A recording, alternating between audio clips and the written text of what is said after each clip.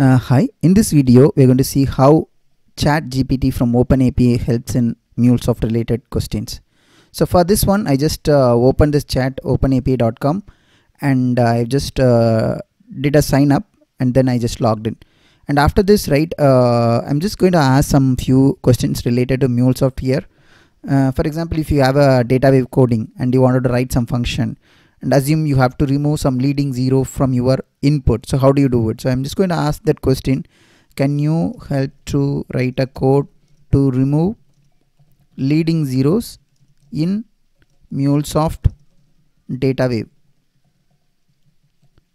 Okay, I didn't type properly the DataWeave. I didn't give the ending. Let's see what the answer is coming. See here, and there are a few options. So basically here it's writing the code, simple line of code where it is replacing anything start with plus from the payload and it's trying to removing with the empty space. So which means it's basically removing only the leading zero, not the zero which is coming in the middle or end. So this way you can remove the leading zero and it's happening in the code itself in your DataWeave. Similarly, I just wanted to write a function for it. How do I do it? Because I just wanted to call this leading zero function from many places.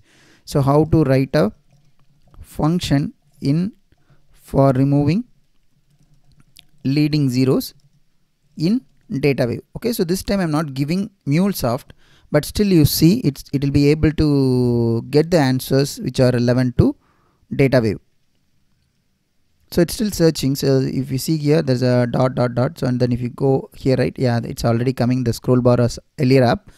See here, it's what it does now. It is writing a function called remove leading zero, and it is asking an argument a string, and then in that they are doing a replace. So this way, right, if you want to remove a leading zero from payload or payload dot item number or payload dot any specific field, right, you can pass that string value so that it can call the appropriate function where it has a return a coding here and it will give a output accordingly. So this way, right, you can write any kind of a ask which you need it for DataWeave, then it can give an answer as well. So this way you can easily copy and continue your coding.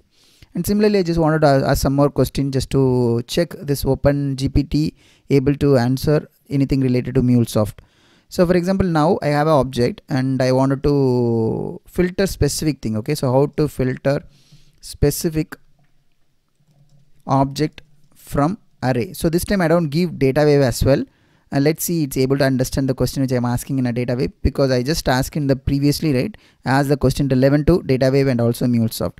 See here now the coding, it started typing in DataWeave, even though I didn't mention clearly I need it in the DataWeave. Okay, so now here if you look at it, what it is doing is it's applying a payload and filter, and I'm passing an item, and then if item ID equal to 1, 2, 3, then it is filtering that specific thing. Okay, so here if I'm going to call, if I'm passing my item, right, then if there is anything item might have many fields. Okay, so it's basically filtering only ID which is equal to 1, 2, 3, then it's try to filter it. So maybe I'll just ask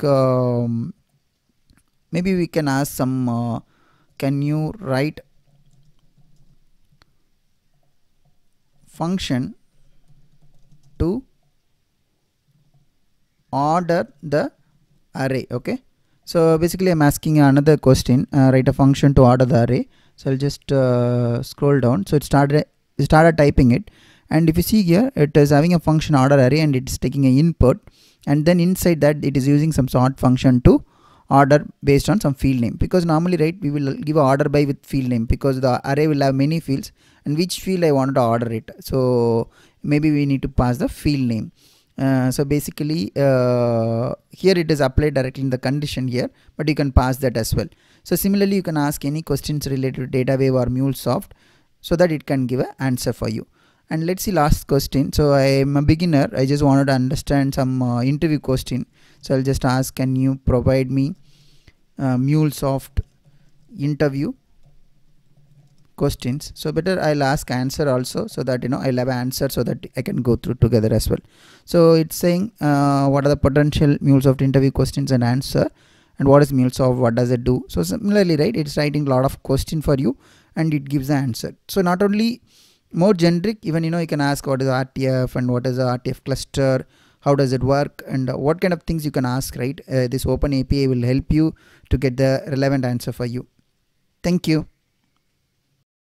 Hi, thank you for watching this video so far. If you like the video, please share it with your friends and also subscribe to this Tech Lightning channel. Thank you. Bye-bye.